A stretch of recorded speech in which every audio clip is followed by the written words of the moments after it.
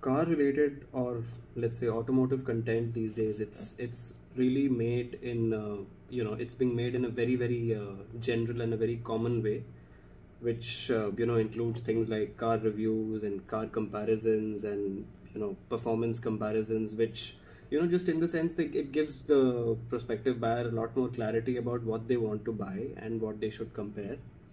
And then it includes things like what to buy, what not to buy, definitely based on those comparisons, which is a good thing. I mean, definitely it's a lot of guidance for anybody who wants to buy a car. It includes things like futuristic developments in the whole automotive industry, and the whole conversations happening around introduction of electric vehicles and hydrogen vehicles and so on and so forth, which is actually an absolutely great thing, because looking at where the globe is headed in terms of environment safety and environmental friendliness, these things have to come into picture at some point. We have to save planet Earth. But apart from that, what's really missing, according to me, in the whole automotive content today, automotive journalism, is information from the horse's mouth, which includes people slash horses, like people working in the OEMs, tuners, or very specialized build owners, people who have built amazing cars, or even rally drivers or track drivers or autocross drivers, and some of the other unsung heroes of the motorsports world. Even the automotive journalists, for that matter. I mean, these guys are doing amazing work and amazing things they're talking about. But there are so many things I feel that, even the journalists, they are just not able to talk about on screen because of obvious reasons. And I personally feel, and I personally happen to know a lot of these journalists who really want to talk about cars in general, because they themselves are petrol heads. So yeah, and things like individuality about cars, I personally believe each and every single car has its own individuality. There is a reason why every single car was built. You can't just be like, this car is good, or this car is bad, or this car is ugly, or this car is super smooth, it's got amazing curves. Every single car, I believe, has its own individuality, and that is not being spoken about, that is not being paid attention to. And uniqueness. Every single car has its own uniqueness, be it in the form of features, be it in the form of design, be it in the form of, the design might be a plain Jane design, but the structure, the chassis, the frame, and the, quality of the engine which is being put into that vehicle. There is a lot of uniqueness in every single car.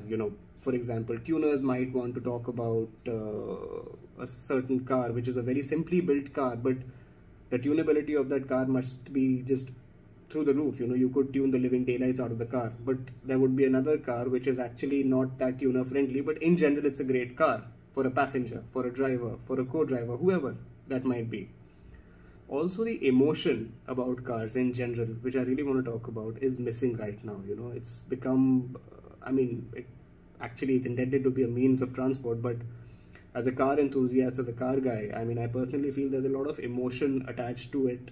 There's a lot of emotion attached to how this box of sheet metal, beautifully designed boxes of sheet metal on 4 wheels, they move, they handle, and they give that sense of completeness to sense of achievement, sense of fulfillment to drivers and car owners.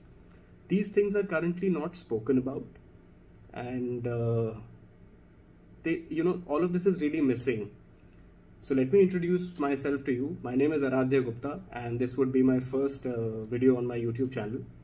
And I would really be focusing on these things which I just mentioned, about the uniqueness, about the emotion, about the individuality.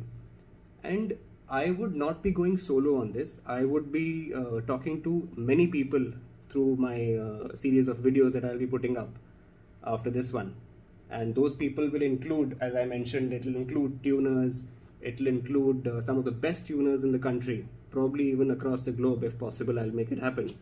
It will include people from working in the OEMs, it will include car enthusiasts, it will include some really good people I happen to know, who own classic and vintage cars, tuned cars, like really well tuned cars, and then it'll include people like even general public, general people who would be owning certain cars and they want to talk about it.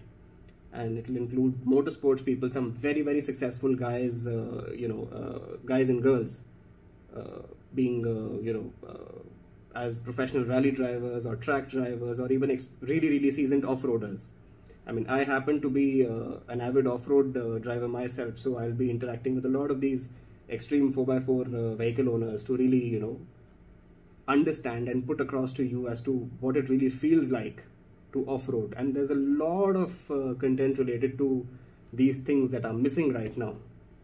So yeah, and I would request all of you to stay tuned, subscribe to my channel, hit the bell icon for notifications. In case I'm putting any video in future, you'll be updated. This is Aradhya Gupta from Internal Combustion.